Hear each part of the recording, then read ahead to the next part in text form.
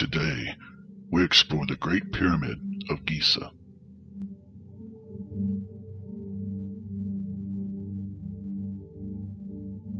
Shrouded in mystery, intrigue, and confusion,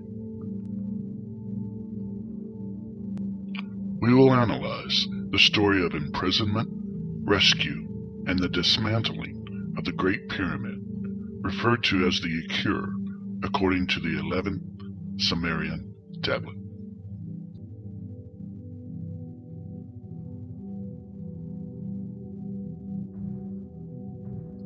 Join us as we journey inside the Great Pyramid. Welcome to Ancient Alien Answers.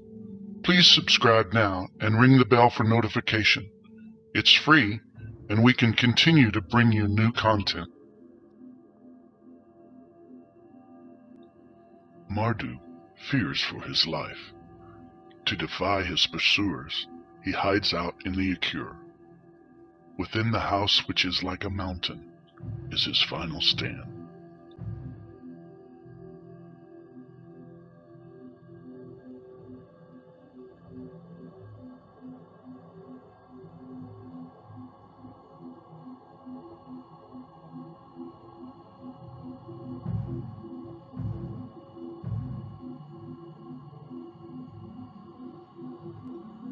Then Ninurta of the secret entrance learned, the swivel stone on the north side he found.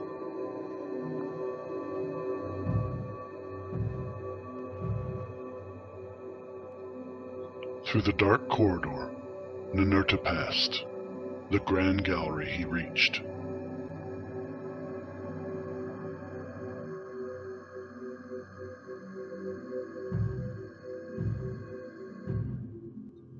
Its vault, by many-hued emissions of the crystals, like a rainbow was a-glitter, with weapons responding, smashing the wonder crystals. Ninurta up the gallery kept going. Into the upper chamber, the place of the great pulsating stone, Marduk retreated. At its entrance, Marduk the sliding stone locks lowered. From one and all the admission they barred. Let the encased hiding chamber be Marduk's stone coffin, to them Ishkur said.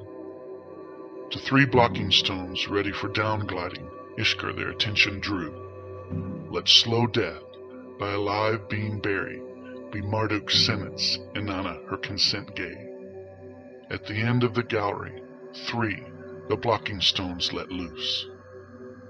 Each one of them, one stone for plugging, slid down, Marduk as in a tomb to seal.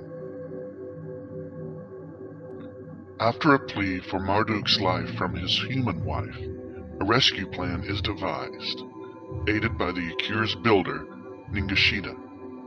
What follows is an unintended description of the inside of the Great Pyramid that explains why it looks like it does even today.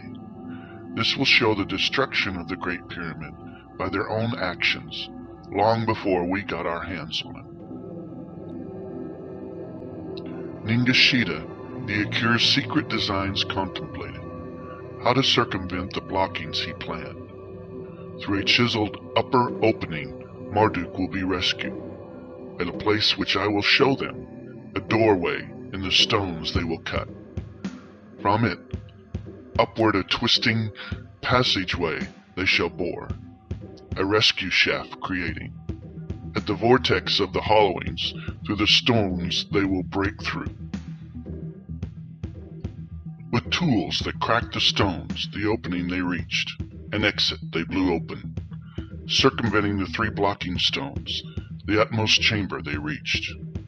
On a small platform, the portcullis they raised. Marduk fainted. They rescued.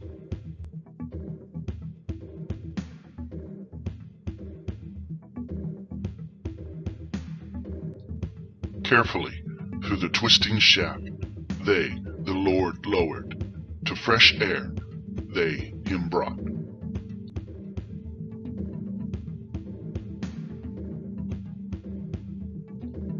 After Marduk is safe and secure, Ninurta re-enters the Akur with the intention of dismantling it. Let's follow his steps. Through a horizontal corridor to the Akur's vulva he went.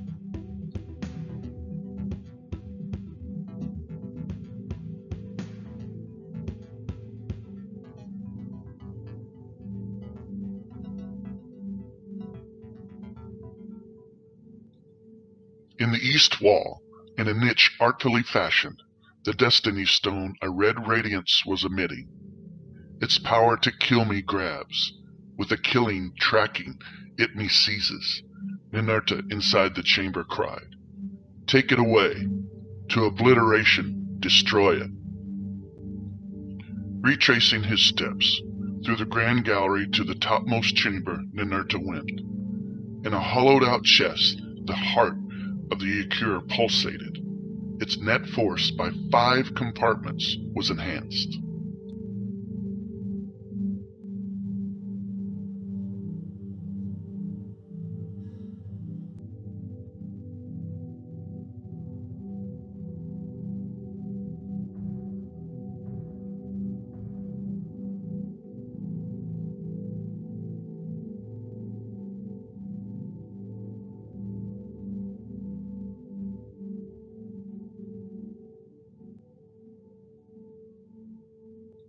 With his baton, Ninurta the stone chest struck. With a resonating sound it responded. Its gugstone, that directions determine, Ninurta ordered to be taken out to a place of his choice carry.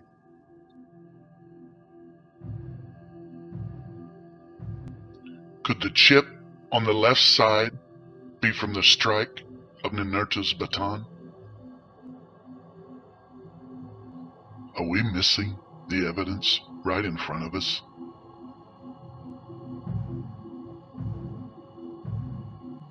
Coming down the great gallery, Ninurta the 27 pairs of Nibiru crystals examined. Many in his fight with Marduk were damaged. Some the struggle intact survived. To remove the whole ones from their grooves, Ninurta ordered. The others with his beam he pulverized. There are 27 pairs of niches.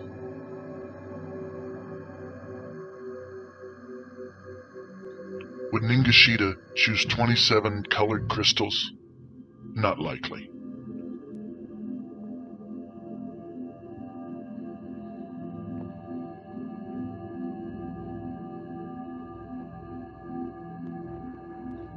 Would he choose 9 colored crystals? It's possible. But Ningishita, also known as Thoth, wanted to be the teacher of man. There are 3 primary colors. 9 crystals of 3 primary colors equals 27. Where they overlap, we have the colors of the rainbow.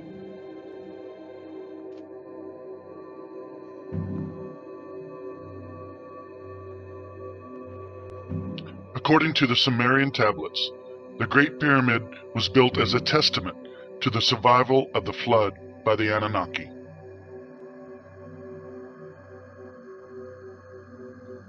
Ninmah, her necklace of crystals, a gift from Anu, touched and swore, "On my oath, the annihilation of mankind shall never be repeated."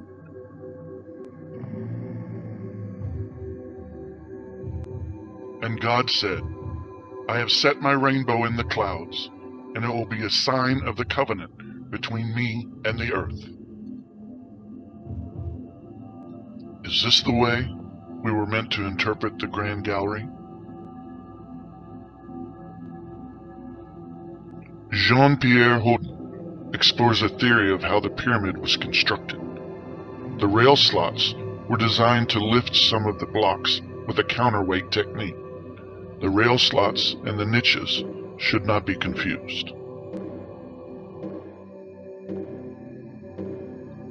Outside the house which like a mountain is, Ninurta in his black bird sword.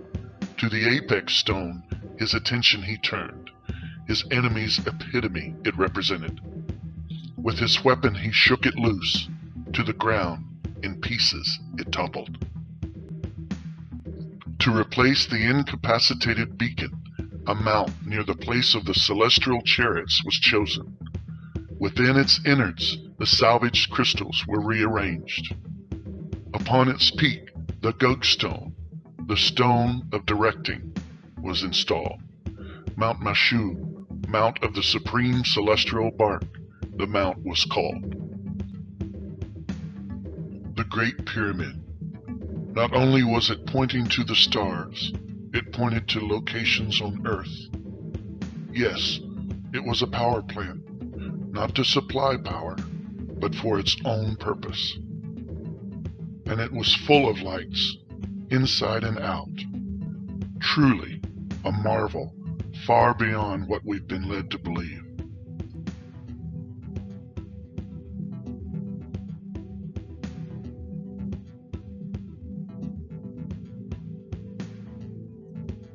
House that is like a mountain, house with a pointed peak. For heaven earth is equipped, the handiwork of the Anunnaki it is. House bright and dark, house of heaven and earth. For the celestial boats it was put together, by the Anunnaki built. House whose interior with a reddish light of heaven glows, a pulsating beam that far and high reaches it emits. Lofty mountain of mountains, great and lofty fashioned, beyond the understanding of earthlings it is. House of equipment, lofty house of eternity, its foundation stones the waters touch, its great circumference in clay is set. House whose parts are skillfully together woven, the great ones who in the skies circle to a resting make a descent. House that for the rocket ships is a landmark with unfathomable insides. By Anu himself is the Ecure blessed. Thank you for listening, and please subscribe now and ring the bell for notification and see things in a new light.